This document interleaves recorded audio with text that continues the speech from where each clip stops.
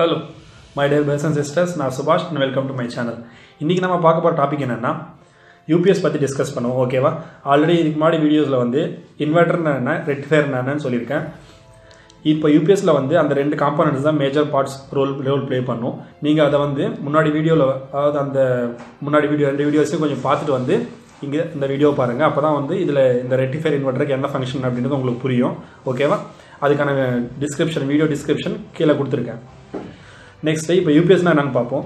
யூபிஎஸ்னா ஒன்றும் இல்லை, uninterrupted power supply தான் யூபிஎஸ் அப்படின்னு சொல்லுவோம். ஓகேவா?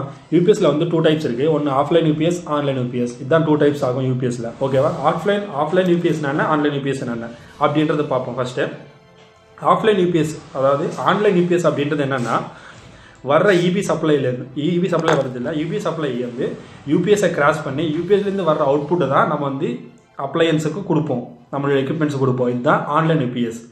ஆஃப்லைன்னா என்னென்னா இபி சப்ளை வருது, அதாவது இபி சப்ளை ஆனில் இருக்கும்போது அது வந்து யூபிஎஸ் சப்ளைலேருந்து வெளியே போக தேவையில்லை. அதாவது டைரெக்டாக வந்து இபி சப்ளை வந்து அவுட்புட்டுக்கு போயிட்டே இருக்கும். எப்போ வந்து இபி சப்ளை கட் ஆகுதோ அப்போ தான் யூபிஎஸ் சப்ளைலேருந்து நமக்கு அப்ளையன்ஸுக்கு போக ஆரம்பிக்கும். இதுதான் ஆஃப்லைன் சப்ளை, அதாவது ஆஃப்லைன் யூபிஎஸ். இதுதான் இந்த ரெண்டுக்கும் டிஃபரன்ஸ். ஓகேவா?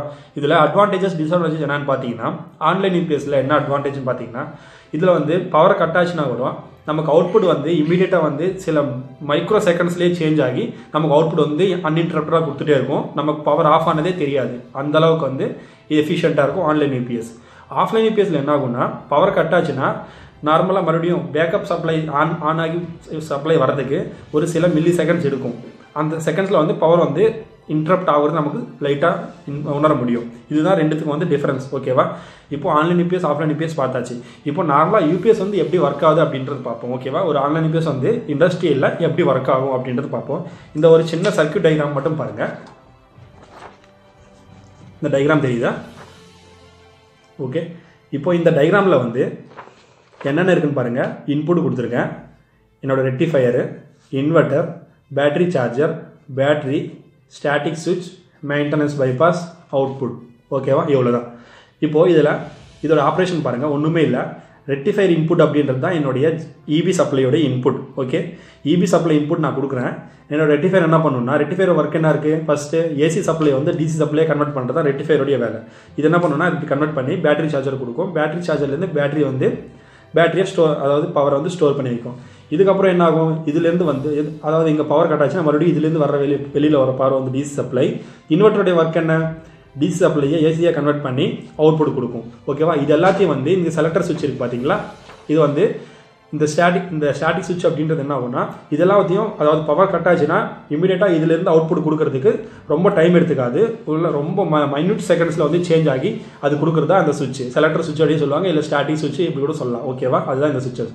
இதுக்கப்புறம் இங்கே பைபாஸ் இன்புட்னு ஒன்று இருக்கு பாருங்க. இது எதுக்குன்னா, பைபாஸ் இன்புட் அப்படின்னு எதுக்கு சொல்கிறோம்னா, நம்ம வந்து அதாவது இண்டஸ்ட்ரீஸில் எல்லாம் வந்து நம்ம ரெண்டு யூபிஎஸ் யூஸ் பண்ணுவோம். ஒன்று வந்து மெயின் யூபிஎஸ், இன்னொன்று வந்து ஸ்டாண்ட் பை யூபிஎஸ் இருக்கும்.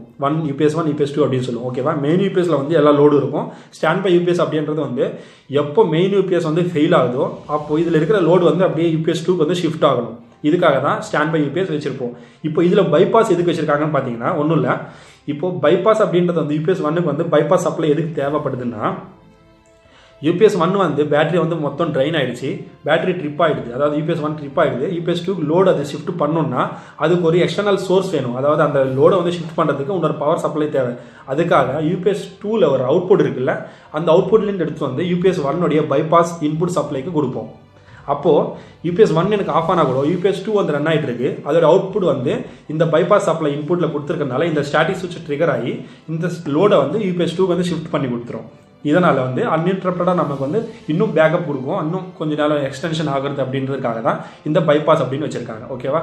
இதுக்கப்புறம் மெயின்டெனன்ஸ் பைபாஸ்னு ஒன்று மேலே காட்டினல, அது எதுக்குன்னு பார்த்தீங்கன்னா, அதாவது யூபிஎஸ் 1 நம்ம ஏதாவது ஒர்க் பண்ணணும்னா, அதாவது இந்த சிஸ்டம் மொத்தத்தையும் இந்த கீழே இங்கே ஒர்க் ஆகுது பார்த்தீங்களா, இந்த இன்வெர்ட்டர், ரெக்டிஃபையர், இந்த மொத்தத்தையும் நம்ம ஆஃப் பண்ணணும் அப்படின்னா மேனுவல், அதாவது மெயின்டெனன்ஸ் பைபாஸ் போட்டு இது எல்லாத்தையும் மொத்தம் இந்த யூபிஎஸ் ஷட் டவுன் பண்ணி நம்ம வந்து ஒர்க் பண்ணிக்கலாம். நமக்கு அது அப்போ உள்ள வந்து ஃபியூசஸ் ஏதாவது சேஞ்ச் பண்ணணும், மைனட் ஒர்க் ஏதாவது இருந்தால் செக் பண்ணுறது ஏதாவது இருந்தாங்கன்னா மேனுவல் மெயின்டெனன்ஸ் பைபாஸில் போட்டு நம்ம வந்து இந்த ஒர்க் எல்லாம் பண்ணிக்கலாம்.